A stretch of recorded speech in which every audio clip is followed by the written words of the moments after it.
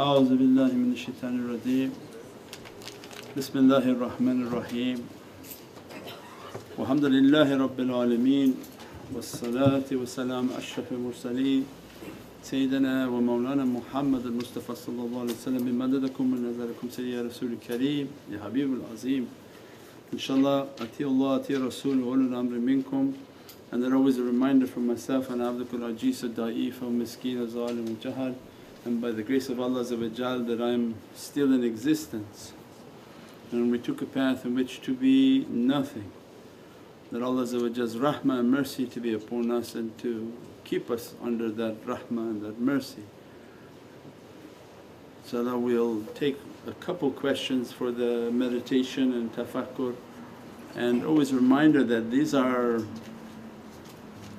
above PhD understandings of Islam and spirituality, and it's not something you hear and understand, it's something that you hear, you write, and to be a student of the way. That if you're not writing it, there's no way you're learning it.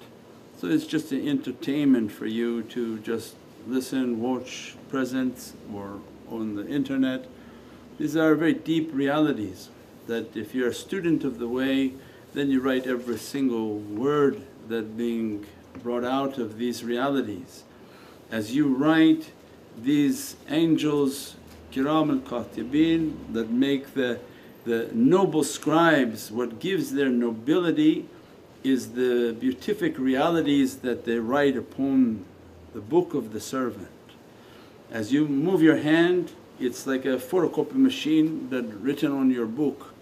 As soon as you provide a movement, the malaika are writing, and they write on the eternal kitab of the servant, and it begin to change the reality of the servant.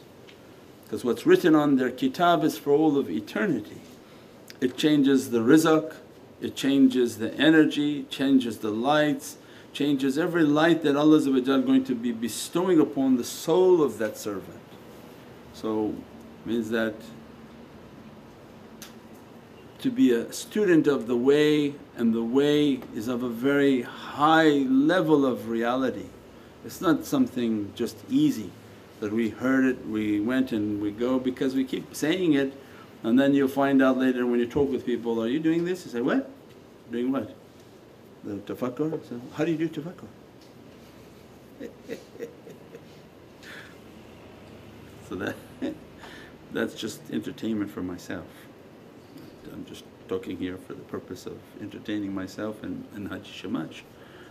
But for those whom are interested in being a student of the way, then they took a way in which to be a student, inshaAllah. We have a couple questions for tafakkur and then we close for tonight. One of the questions, Sayyidi, for a beginner, what is the good amount of time to make during tafakkur? Like how long should they? For a beginner, inshaAllah, it's a few minutes. That don't make something so heavy that you just don't want to continue it. To do something light and consistent is better than to do something heavy and keep dropping it. That it has to be a spiritual dress in which it's not so heavy you want to dump it and never do it again. You try to do everything light and consistent, so that the consistency is what Allah is looking for. And then as soon as you're consistent in that amount of 4 or 5 minutes after every salah, connecting your heart, the whole of salah is the realities of tafakkur. Because the salah is a means in which to reach to the holy Kaaba. That you're doing all of what Islam has prescribed to you in the salah. You have to do your shahada, you have to do your washing, you have to do your zakat, because you're stopping everything. Mawlana Shaykh's teaching, you're stopping from working, so that's a zakah, you're giving charity. As soon as you stop and take a half hour of salah, you could be working and making money. That's considered a zakah at that time. And you're fasting because you can't eat during your salah, and it's a pilgrimage to Allah's Kaaba, because you have to face the direction of the Kaaba. So you have all of Islam in that one salah. So the tafakkur in its reality is all the salah. So it means then this is a principle of our belief, the entire foundation of the belief on how to connect your heart, how to be nothing, how to make your salah and connecting your heart that I'm nothing Ya Rabbi, let me to be at the holy Kaaba, let me to be praying at that Kaaba that I'm nothing, and let me be with the Nabiyeen, Siddiqeen, Shuhada'i was Salihin. And you said these are the best of company. You even make tafakkur on the words of what you're saying in your salah. As-salamu alayka ayyuhan nabi. Did you see Prophet? You're making a salah in your tahiyyat, as-salamu alayka ayyuhan nabi. So it means Prophet's head his back of his head is not facing you, because Allah wouldn't give you words to recite that would be bi-adab. It has to be the best of adab. So then Allah is saying, how come you recite but you don't even understand what you're saying? So you're saying in tahiyyat, as-salamu alayka ayyuhan nabi. So Prophet must be always looking at his nation in their salah. Always. Now if you don't see Prophet this is your problem. But to know Prophet sees you, and that Allah is making you to give your greetings in present tense, not past tense. Not salaamu alaykum, salaamu alayka ya Sayyidi ya Rasulullah, and salaamu alaykum ibadullahi salihin. Because some may be present and many may not be present at that level, but even Allah wants you to know that ibadullahi salihin are also facing you. When do they stop facing you? If Allah has no time and has asked you to pray 5 times a day to cover your whole yawm, your whole day, when is it a time in which Prophet is not facing you? Your soul is always in the presence of Sayyidina Muhammad, is always facing Prophet, and ibadullahi salihin are always facing you. Now you don't see it. So this is not something people make up, it's in the words of our most basic usul is the salah. And Prophet said, if you don't make salah you're outside of your belief. So it's the foundation of our entire being. We're praying but we're not really thinking about what we say when we pray. So one is that, oh my gosh, Ya Rabbi, I'm facing Prophet and I don't see it and I don't feel it. And ibadullahi salihin, that all these pious souls they're staring at me. Why Allah wants Prophet to be staring at your soul in your namaz, and why ibadullahi salihin and all the pious souls? So that the nazar of Prophet to be on his nation, that they're going to pray and their prayer counts as nothing without you watching them. Because he's the great intercessor, that when our souls are praying the nazar of Prophet must be watching that salah. And that's why Prophet said, if my nation's amal is presented to me, if it's good I say alhamdulillah, if it's bad I ask Ya Rabbi astaghfirullah, he asked for forgiveness. So then Prophet responsible, the nazar is responsible upon their salah to clean it, to wash it and to present it to Allah pure and purified. It's like a pardeh between creation and entering into the Divinely Presence. We don't understand that until we understood meditation, tafakkur, contemplation, whatever it is that we want to call it, in which you stop and contemplate that what are these words that I'm saying, what is it that I'm trying to achieve, what's happening in the reality of my being, inshaAllah. Sayyidi, if I cannot make tafakkur after every salah, then which salah is best to pray, to do meditation after? All the salahs are blessed. So the meditation will be most powerful at Fajr time and Maghrib time. Means that this moment of faraj and tahajjud and fajr is a birth, is a birth of a day in which three veils of darkness are being lifted, and there's a najat and a salvation for creation. When the servant is in tafakkur from tahajjud to fajr all the way to the rising of the sun, there's a tremendous energy that being released. Salaamun hiya hatta mitla al-fajr means that there's a salam from Allah addressing the souls. And that's why Allah, we said in the talk before, be like a bird, have love in your heart like a bird, the hadith of Prophet.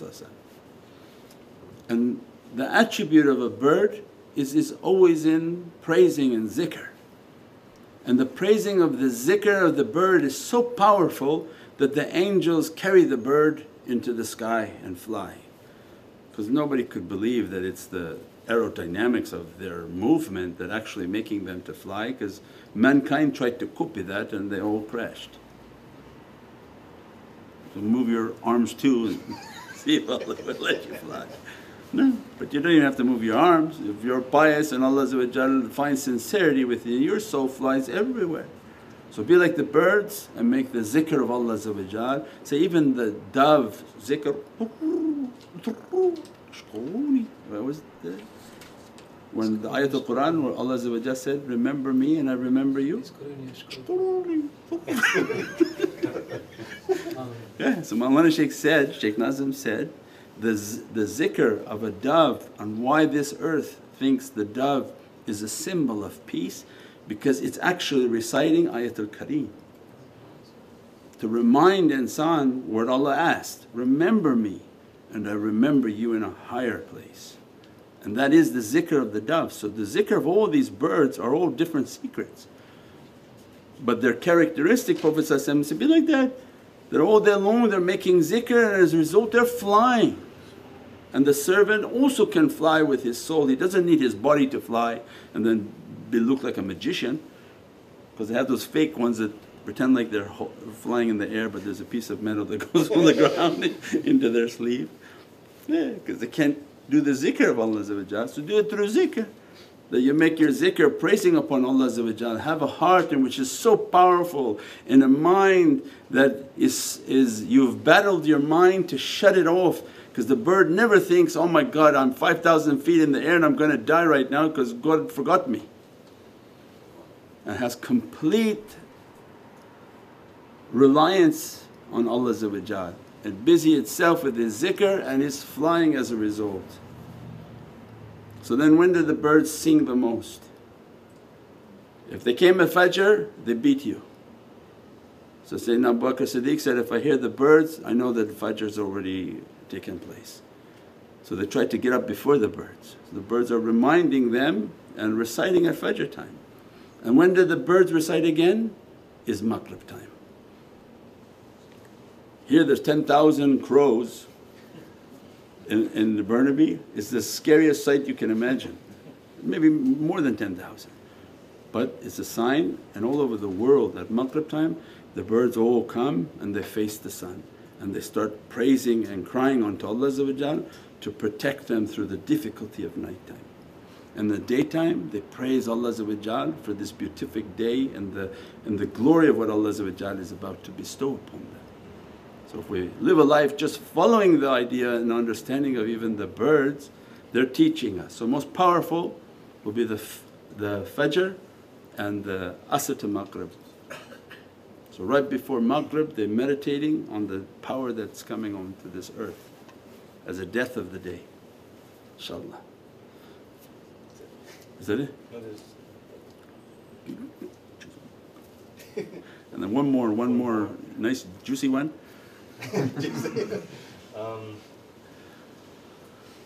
Are there any specific recitations for healing during meditation if someone's having pain in the body, like back pain or eye pain, or is there something they can recite specifically during their meditation, or what should they do?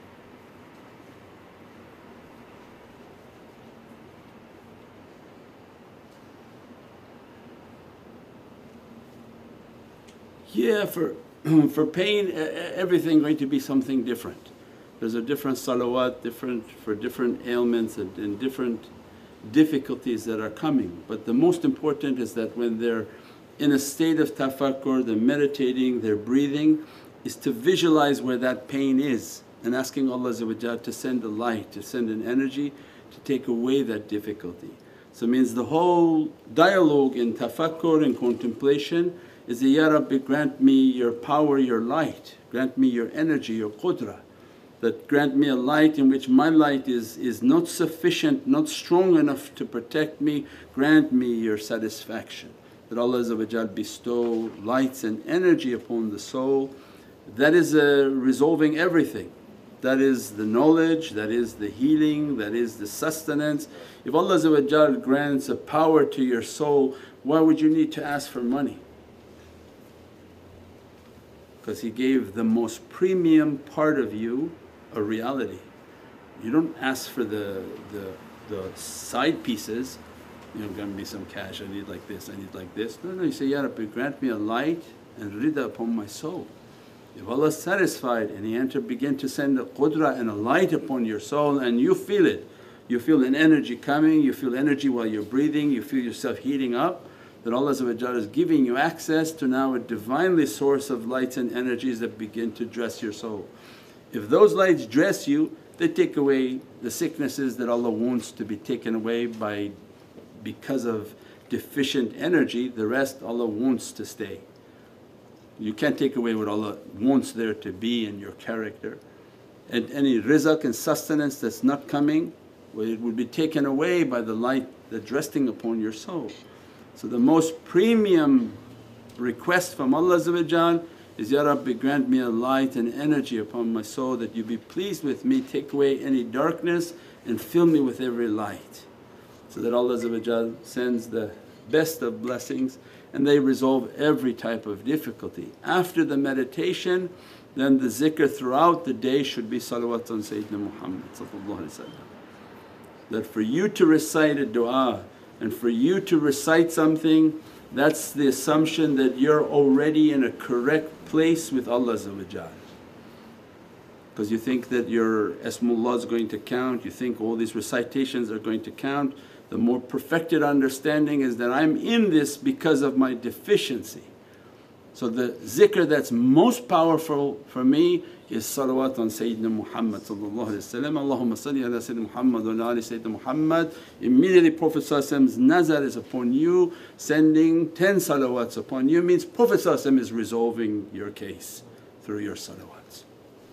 And that I'm a weak servant, and what Allah ordered, the only zikr that Allah ordered, Inna Allahi wa malaikatahu yusalloona ala nabi, and that's enough. That Allah and the angels are praising and praying upon with the secret of that reality. That salawat is enough to take away every type of difficulty and deficiency, inshaAllah. Bi hurmati Muhammadan Mustafa wa basir Surat al-Fatiha. Welcome to Muhammadan Way YouTube channel, your premier destination for videos on Sufi spirituality, classical Islamic teachings and realities of the soul. With a library of over 1,000 videos and new titles uploaded weekly. Join us to discover true meaning and inner peace in our often troubled world.